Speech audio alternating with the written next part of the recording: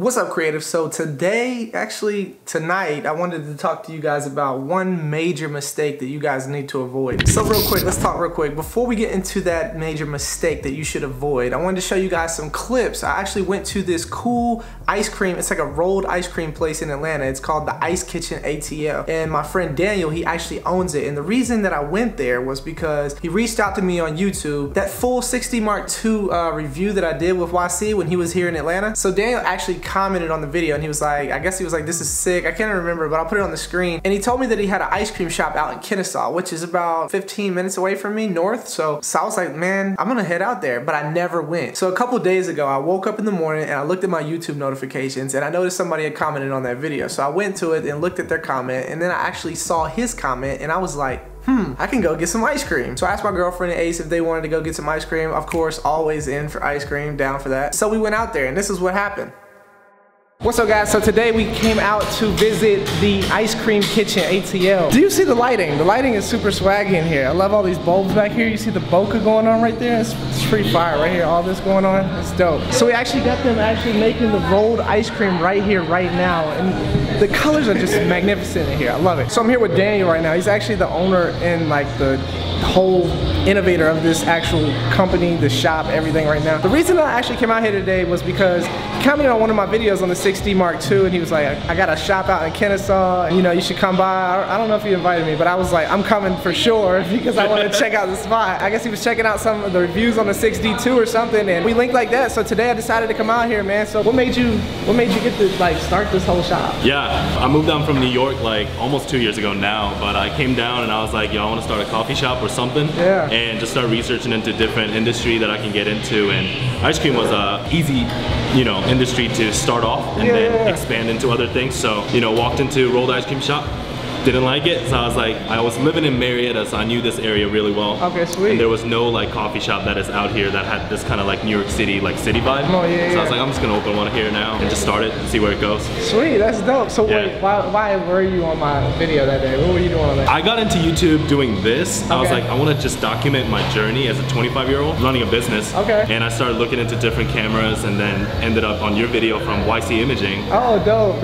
And then I was like, yo, like he's in Atlanta, so I was like, I'm gonna hit him up. I don't know if you can see it, but yeah, that's dope, man. Yeah, I definitely saw it. So that's why I'm out here today, man. Thanks for inviting me out. Thank you, appreciate it. Straight up.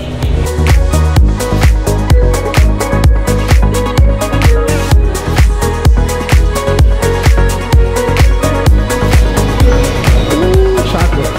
Love chocolate chip. And I'll do some sprinkles. That's good. Anything else? That's it. Thank you. So boom, got me some rolled ice cream. I'm about to try this. It looks delicious. I got some chocolate chips and what's this, the espresso? Espresso with chocolate sauce. Espresso with chocolate sauce, rolled ice cream with sprinkles and chocolate chips. Chocolate. Let's get it. All right, so this is my first time trying this. Let's see how this tastes. Oh my God. It's so good, it's so good. If you live in Atlanta, or if you're visiting Atlanta, I'm sorry, I have my mouth full, it's so good, I gotta tell you. Make sure you come here and you try out this rolled ice cream. And make sure you come say what's up to Daniel. So that was a cool time out there, man. Daniel, shout out to Daniel. He has an amazing ice cream shop. You guys need to go there if you want to have some really good rolled ice cream in Atlanta. If you're ever in Atlanta, go stop by the shop. Tell him that Creative Ryan sent you. Now let's talk about that one major mistake that you guys need to avoid. Comparing yourself and equipment. Comparing is a very terrible trait of us creators that we need to avoid. Comparing cameras, like this camera's awesome, but this camera will be better if I do this. And this camera will be better if I do this. And this camera will be even better if I did that, but it lacks here. Or comparing ourselves to other people, like, oh man, his colors are way better than mine.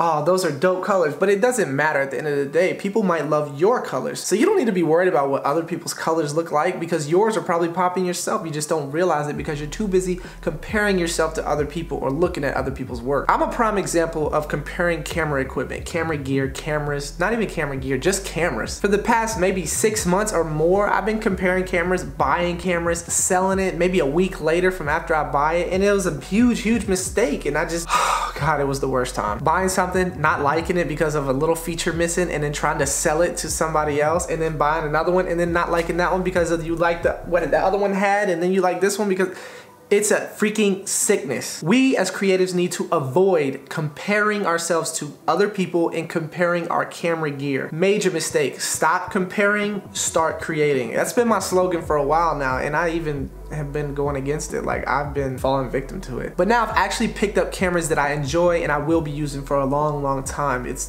better just to, if you got the money, get the best camera that fits every single need that you have, and stop comparing yourself to other people, because you probably have pretty dope work yourself. You can get inspired, catch inspo from people, but don't trick yourself into thinking that your work is not as good as somebody else's just because you like something about their work. I think we all do this. We look at other people and we'll compare ours to it, like, oh, mine isn't like that, and I just wish my colors were like that. Oh my God, the fades on his is so awesome. Oh gosh. No, stop comparing, start creating. Let's avoid comparing anything and let's just create. Now that we've been talking about cameras, let's go ahead and roll some 1DX Mark II test footage.